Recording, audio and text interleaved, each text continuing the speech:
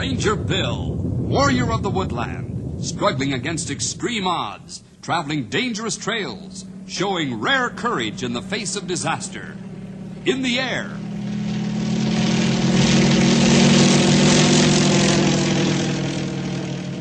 On horseback.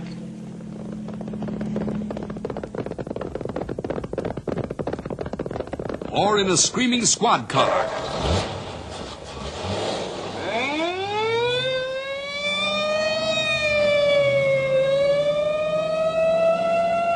Ranger Bill, his mind alert, a ready smile, unswerving, loyal to his mission. And all this in exchange for the satisfaction and pride of a job well done.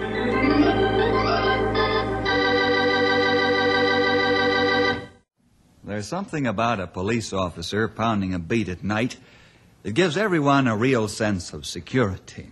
He walks along in the dark with his lead-weighted nightstick dangling readily from his hand while he stops here and there to check locked doors to make sure they're doing their job. Every once in a while, he flashes his light into some dark corner to make sure that only the dark of night is there. The officer on the beat also watches homes to make sure there's no suspicious smoke coming out or people trying to break in. And then he's an awfully nice fellow to meet if you're walking home late at night. Now, in Knotty Pine, there isn't much in the way of excitement on the night beat, but Officers O'Rourke and Ryan walk their beats just as carefully. Let's find out what happens on this night in the story River of Fire.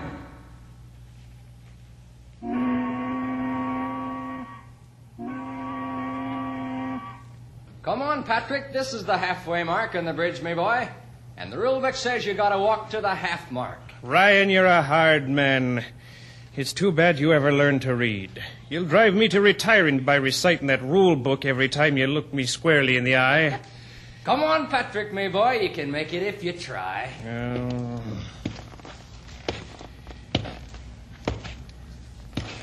All right. Are you happy now? I'm sure glad you never made sergeant. Say, Ian, what's the matter with your nose? It's jumping around like a rabbit. Don't you smell it? Smell what? Fuel oil. Well, certainly I smell it. Do you think me nose is stopped up? It's coming from one of them barges tied along the dock upstream. I tell you, that smells strong. Sure, and so's the breeze, Flatfoot. You're standing downwind of the barge. Maybe you're right for once in your life. Did you ever know the time I wasn't? Take it easy, Patrick, me boy, on your next round. You too, Ryan. And don't try to be a hero if you spot something. Use your whistle or phone for a squad. Remember that for yourself, and stop smelling so good. Sure, now me aching feet give me more trouble than me nose.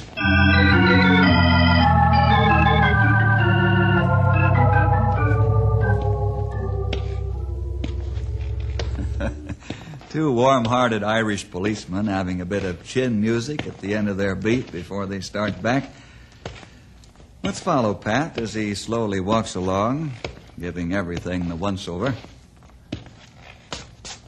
Wait a minute. Pat stopped. Has he seen something he doesn't like? No, he's just standing there. Now he's turning back. Pat's walking quickly now, back toward the river. Something's on his mind. Something's disturbing him. He's not letting it go by as a passing thought. Let's follow Pat as he heads back toward the bridge. Ryan, what are you doing back here? Now, I might be asking you the same thing, O'Rourke. You got the river on your mind, too? Aye, that I have. Let's go down and have a look. Come on. Here, watch it. Watch your step. It's dark and damp. Here, careful.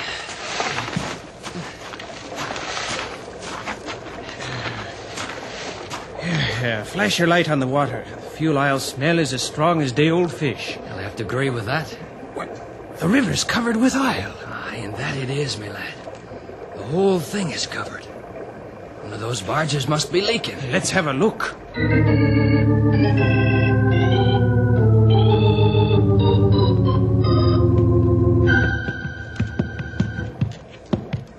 O'Rourke, these aren't oil barges.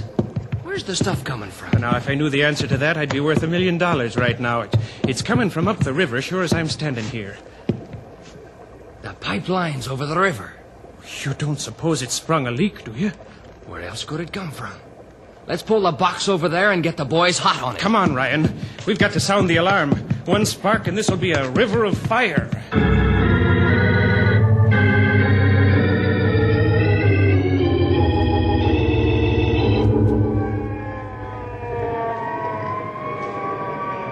Hello, Bill. Hello, Cal. What's all the excitement about? Yeah, this is a fine time to be getting people out of bed. That's the way I felt until Pat and Ryan showed me that river. Well, let's take a look.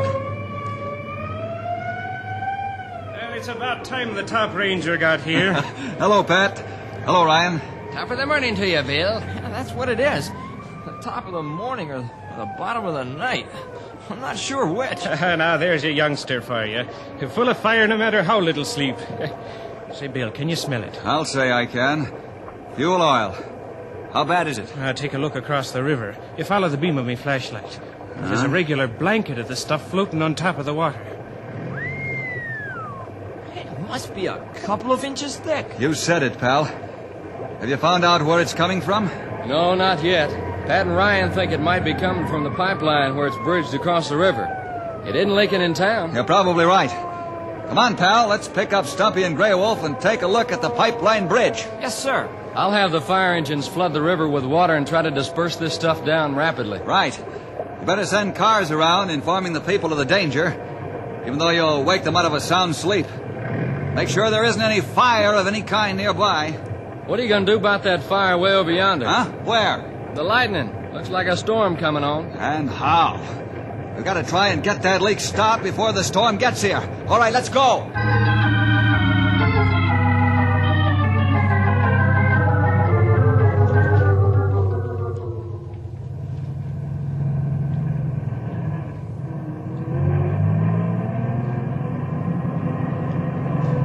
Attention, please. Attention, please. The river is covered with fuel oil and the situation is very dangerous. You can help by staying in your homes until this emergency is over. Please do not go down to the river to sightsee. It's too dangerous. And you'll only be in the way of the firemen who are trying to disperse the oil downstream. This is the sheriff speaking. If you refuse to cooperate, I'll have to ask the governor to establish martial law and to send troops into town to keep you home. Please cooperate, and this won't be necessary. Thank you.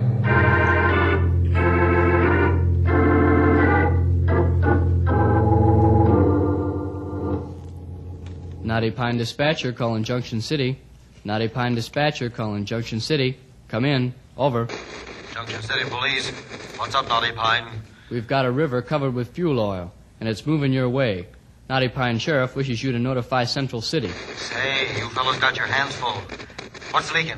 We think it's the pipeline. Man, that's not good. I'll pass the word to the Central City Police. Thanks for the warning. I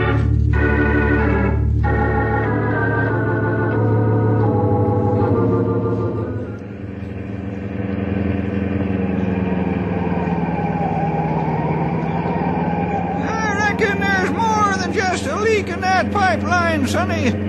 Must be a pretty good-sized hole in it for all that oil to get out. I think same thing. I guess we all are thinking the same thing, fellas. What bothers me is what they've got in that line. What do you mean? What they've got in it? Isn't it all oil? Not this pipeline, pal. This is a freight line. You mean they send batches of different stuff through that line instead of only one kind of fluid? Right. How do they pull off that stunt? It's a matter of chemistry. They know which liquids won't mix. Like they can put a load of ethyl gas between 2 loads of regular gas. Sulfur and catfish. You mean they pump automobile gas through that line? Yep, they sure do, pal. That's a smart trick. How they know where one can begin and end in pipeline. They put a mass of radioactive substance in between each load. And by using Geiger counters, they can tell when a load begins and ends. Well, how do you like that for a fancy dangle contraption? You speak truth. And company can send a lot of different liquids through line. That's what has me worried. What's next in line after the fuel oil?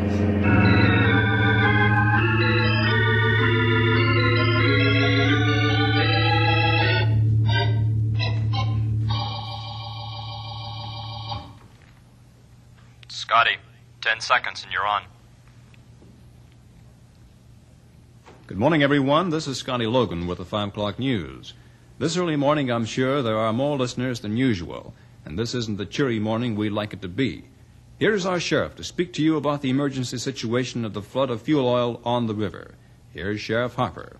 Thank you, Scotty. Ladies and gentlemen, Bill Jefferson and the Rangers are trying to locate the source of this fuel leak. I haven't heard from them yet, but I expect to at any time. I want everyone to be calm and to stay at home just as you've been doing. Those of you who have to cross the river to get to your jobs will have to do it on foot, and only across the Main Street Bridge, and only if conditions permit. If we feel dangers increase, the bridge will have to be closed to everyone. I wish to thank you for your wonderful cooperation by staying at home. It's made our job much easier. And again, I urge you not to become panicky, even in the face of the oncoming storm. The fire department is rapidly dispersing the oil as it comes downstream, and our fire chief feels that the danger point has been reduced considerably. Thank you.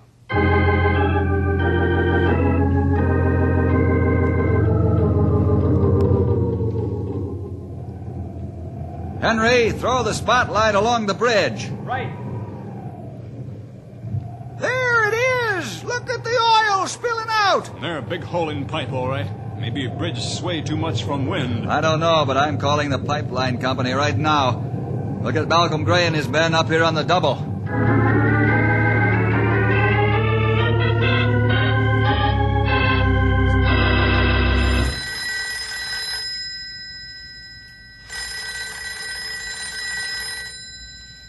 All right.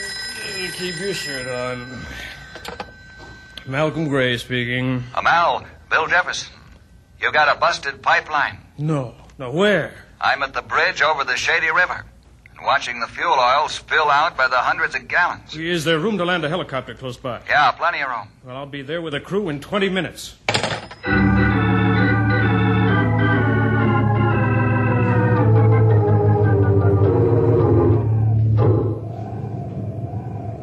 Cal, the company men are in the air now, flying here from Canyon City. That's about all I can tell you right now, except the stuff is spilling out like crazy. That's fast work, Bill. How are things in Knotty Pine? Wonderfully quiet. Everyone's doing his best to stay cool and calm. The fire boys are pumping water into the river as fast as they can. Fine, Cal, that's fine. I'll call you as soon as I know more. Over and out. Now, here come pipeline men now. Yes, sirree! None too soon! That storm's beginning to kick up an awful fuss!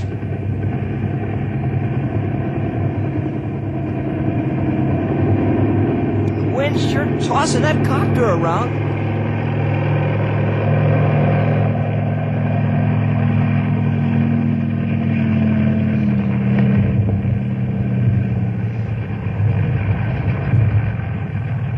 Sweeney, get your men out there fast. There isn't a minute to lose. Yes, sir. Let's go, boys. Hello, men. Hi. Hello, Mal. Howdy! Say, sure looks like a kind of a risky business out there, Yeah, you're sonny. right there, old-timer. Bill, may I use your radio? Sure, help yourself. Thanks.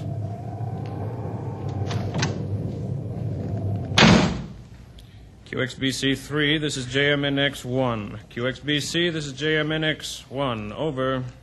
This is QXBC. Come in, boss. Cut off the line immediately, Fritz. Sure, boss. What's up? I'll tell you after you close the valve. Do it now. I'll wait. Right. Be back in a minute. Come on, hurry up. Come on. Hello, Mal? Are you there? Mal? The valve's closed. What's up? The line is split open on the bridge. Oh, no. That's bad. I'm afraid to ask you, but I've got to know. What's the load behind the fuel oil? I think I know, but let me check the manifest to make sure. I don't want to scare the pants off you for nothing. Hurry up.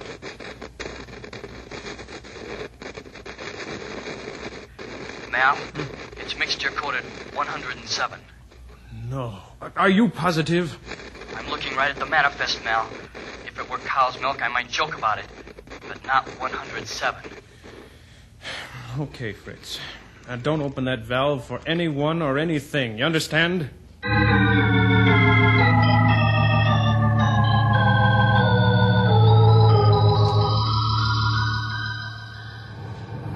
Sweeney, what are you doing back here? Get out there and fix that hole. Well, boss, we can't work out there. The wind's too strong. Get out there. Don't tell me what you can and can't do. But, Mel, we've got all we can do to hang on. We can't repair that leak now. It's 500 feet to the bottom of that gorge. What kind of man are you? Get out there or I'll know the reason why. What's the matter with you? We might get killed. That's too bad, but it's part of your job.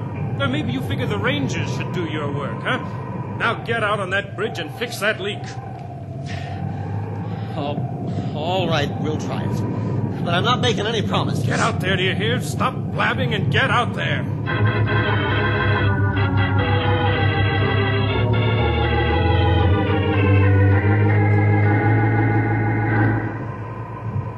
Bill, I'm going to talk to Fritz again. Okay, Mal. Use the radio all you want. Thanks. Boy, is he a bundle of nerves all of a sudden like... You said it, Sonny. I smell a rat in the woodpile. I think same thing. He changed like wind after he talked to Valve Station. You fellas are pretty sharp. Pretty sharp. What do you think's wrong? I don't know. I'm waiting for Mal to tell us. Maybe he'll wait until it's too late. I hope not. Here come Sweeney and his men crawling back on bridge. And they're hanging on for dear life.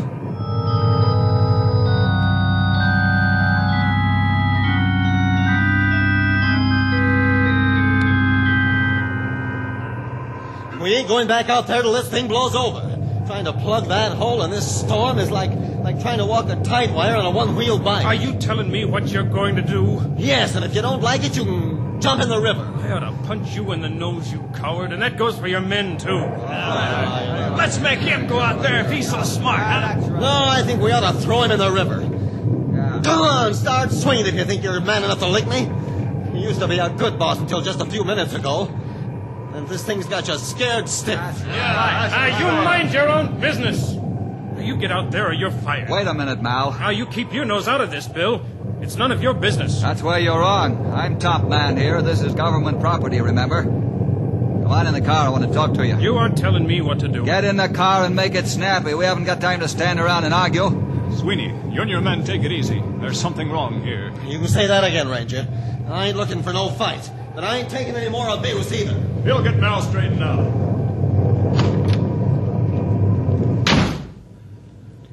All right, let's have it.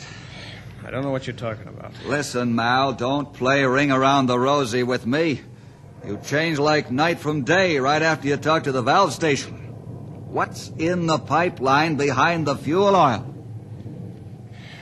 The next load is aviation gasoline. Aviation gas? Yes, 50,000 gallons of it. If the lightning hits that stuff, the whole county's going up.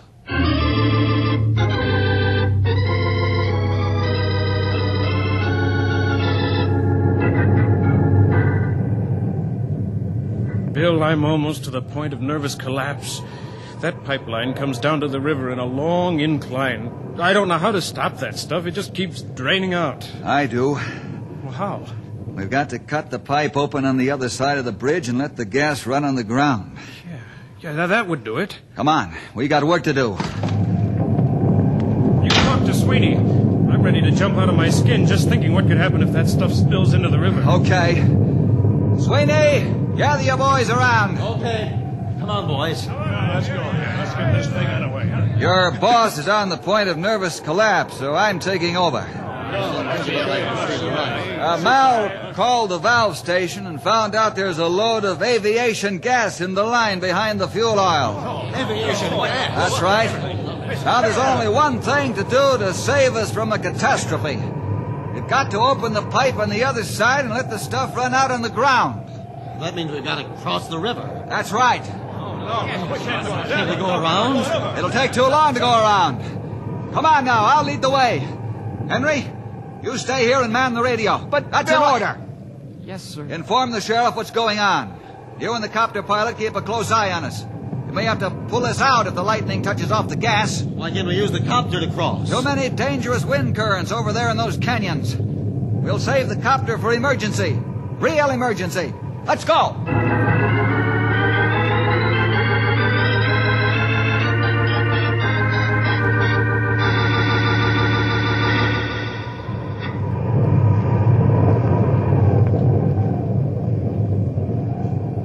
last one of us was in extreme danger crossing the pipeline bridge over the shady river. One misstep on the narrow catwalk, that would be all over.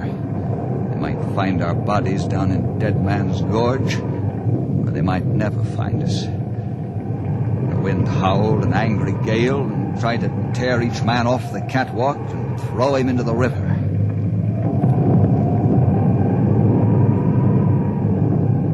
I wasn't worried about the bridge itself going out, even though it swayed like a rope. It was engineered for that. My big worry was getting the men across. And the electrical part of the storm hit us. The lightning played about us wickedly, one flash after another, so that I could have read a newspaper by it. I decided to hang onto a brace cable and let the men pass me, so I could bring up the rear. That would leave me on the bridge longer. I didn't want anyone to panic and lose his life. I tried to encourage them as they inched their way along.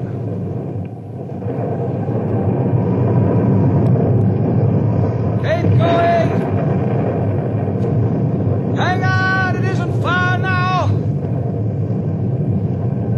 Go slow, men!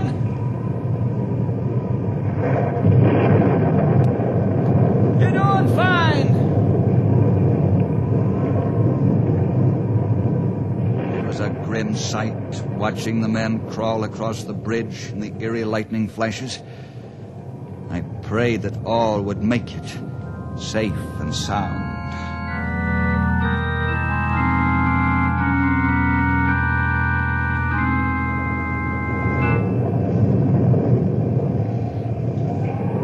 They won't make it. They'll be killed. Look at that lightning. They won't make it, I tell you. Oh, why did I ever let them go?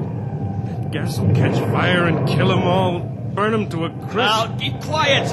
Can't you see them now, screaming and yelling and burning gas? Nobody to help them. I'm going to rescue them. I'm going to rescue them. They'll die. They'll die screaming with pain. Now, come back here! Okay, boy, you asked for it! I'm sorry, Mal. Sorry I had to tackle you. I couldn't let you kill yourself either.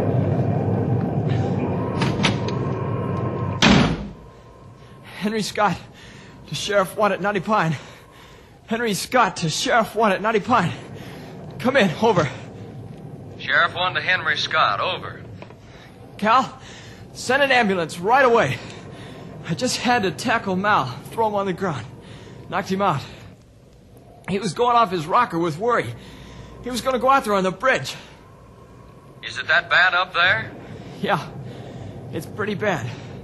What about the pipeline? Where's Bill? Bill's leading the men across the bridge to try and cut that pipe open on the other side.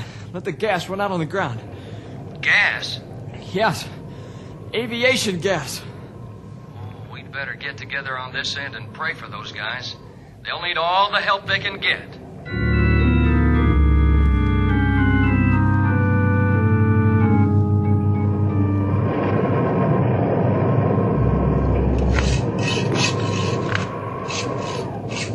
Charlie, get that torch away from here. Want to kill us? How long, Sweeney? There's a small hole now, Bill. Maybe 10 minutes. We'll have it split in two. Can't wait that long. You'll have to. We need miracle men, you know. It's time to cut through steel. Like opening a can of soup, you know. Get your men out and back. Are you cracking too? First you say cut faster, and now you say stop cutting. You see those rocks up on that ledge? Yeah? Will they open the pipe if they're dropped on it? Like a watermelon dropped off a truck. Okay, get your men out. You too, Stumpy, Grey Wolf. But if the gas is coming through the line when the rocks hit, we won't find you after it's over. I'm not asking you to risk your life, am I? No, sir. I get you. Come on, boys, clear out. I go with you, Bill. You heard me, and that's an order. Get out of here, scram!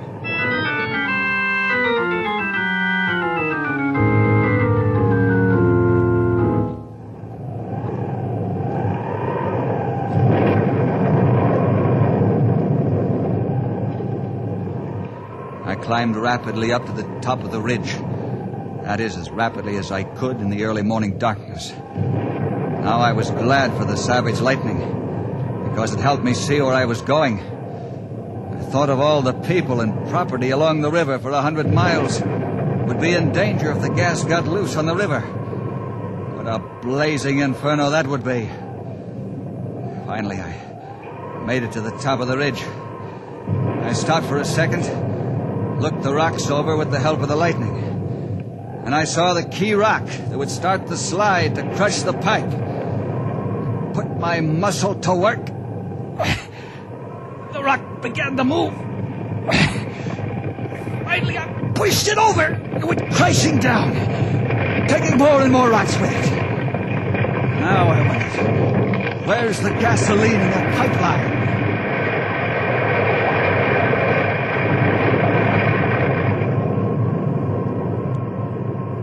Suddenly I realized I was holding my breath, waiting for the explosion of the deadly gas. But it didn't come. Then I smelled it.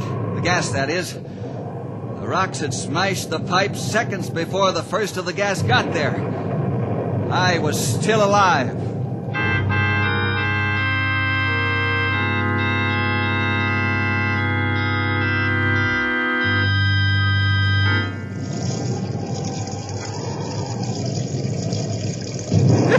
That sure is a pretty sound.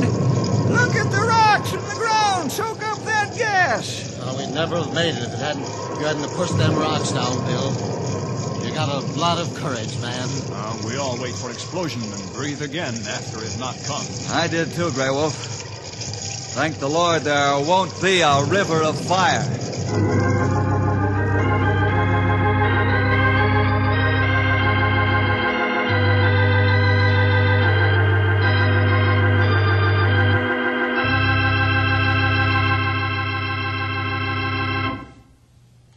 Little did O'Rourke and Ryan realize how important their keen sense of impending danger was. The whole Shady River Valley was saved from a most disastrous holocaust. Well, see you next week for more adventure with